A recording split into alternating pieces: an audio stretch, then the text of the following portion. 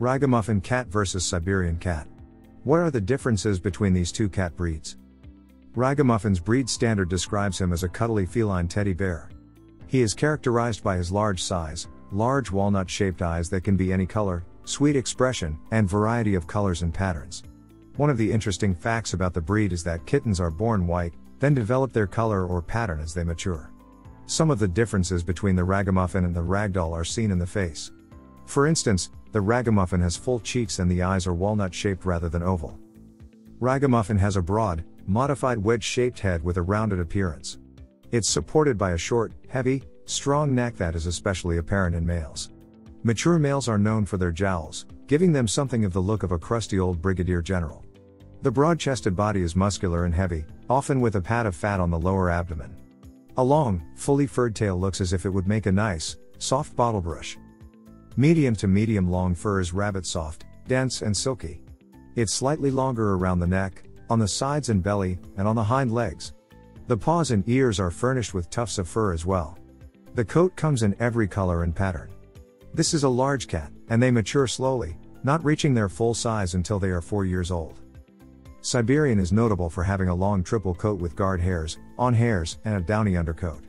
He has an abundant ruff around the neck, thick but slightly shorter hair on the shoulder blades and lower part of the chest, and thick fur on the belly and breeches. The undercoat thickens in cold weather. The coat comes in all colors and combinations of colors, with or without white. He looks powerful and alert but gazes out at the world with a sweet expression.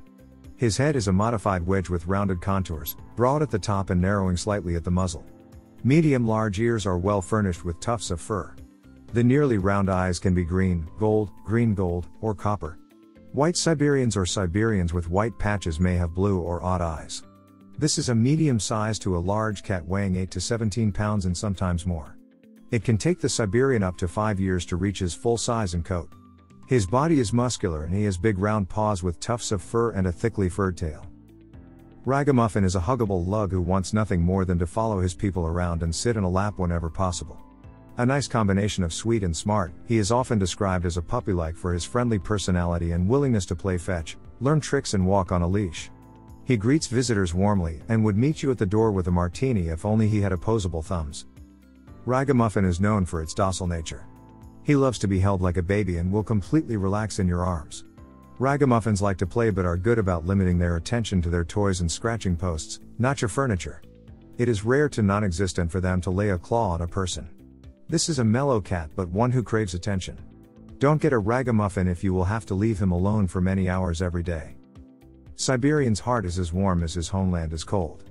He loves people and wants to be near them, so expect this affectionate cat to follow you around, including to the bathroom, and to help you with all of your reading, TV viewing, computer work, and meal prep.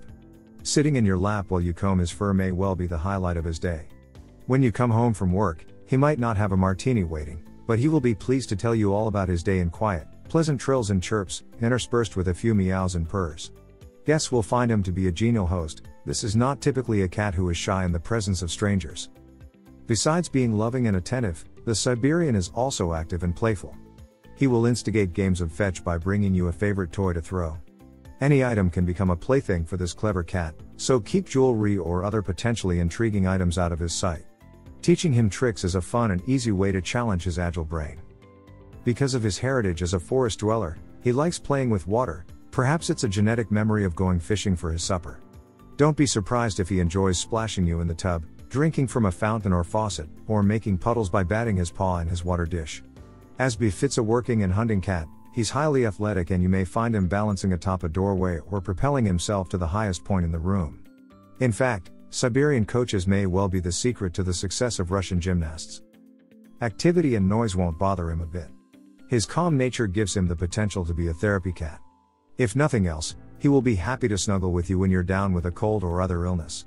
And although he loves attention, he's not needy and will wait patiently until you have time to devote to him. Hello. This video is sponsored by bmix Pets.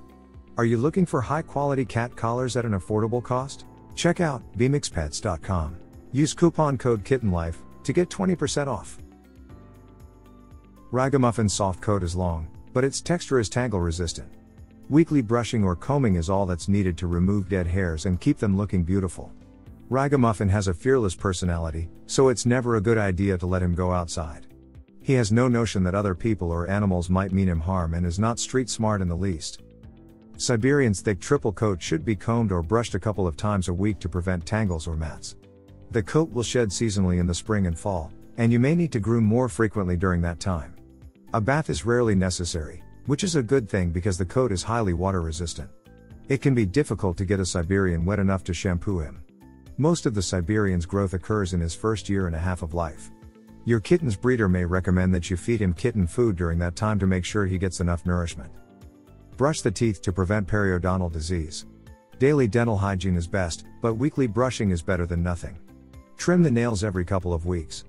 Wipe the corners of the eyes with a soft, damp cloth to remove any discharge. Use a separate area of the cloth for each eye so you don't run the risk of spreading any infection. Check the ears weekly. If they look dirty, wipe them out with a cotton ball or soft damp cloth moistened with a 50-50 mixture of cider vinegar and warm water. Avoid using cotton swabs, which can damage the interior of the ear. Keep the litter box spotlessly clean. Cats are very particular about bathroom hygiene, and a clean litter box will also help to keep the long coat clean. It's a good idea to keep Ragamuffin and Siberian as indoor-only cats to protect them from diseases spread by other cats, attacks by dogs or coyotes, and the other dangers that face cats who go outdoors, such as being hit by a car. Ragamuffin and Siberians who go outdoors also run the risk of being stolen by someone who would like to have such a beautiful cat without paying for it. If possible, build your Siberian a large outdoor enclosure where he can jump and climb safely. The calm and even-tempered Ragamuffin is an ideal family cat. He doesn't mind being held or carried around by a child or dressed up and pushed in a baby buggy. He is playful and smart, one of those cats who enjoys playing fetch and learning tricks, and his energy level means he won't wear out before the child does. The Siberian has a bold temperament, and nothing much ruffles his composure. These characteristics make him an excellent choice for a family with kids. Always teach children how to hold the cat properly, supporting both the hind end and the front end, and have little children pet him while they are sitting on the floor or on a sofa so they can be on the same level as the cat without trying to hold him. After all, he may weigh more than they do. They are also friendly toward other pets, including dogs, other cats, birds, rodents, and lizards. Nonetheless, it's always a good idea to introduce pets slowly and in controlled circumstances to ensure that they learn to get along together. If you enjoyed this video, kindly press the like button. Also, don't forget to subscribe with notifications on, so that you don't miss out on videos like this. Thank you for watching.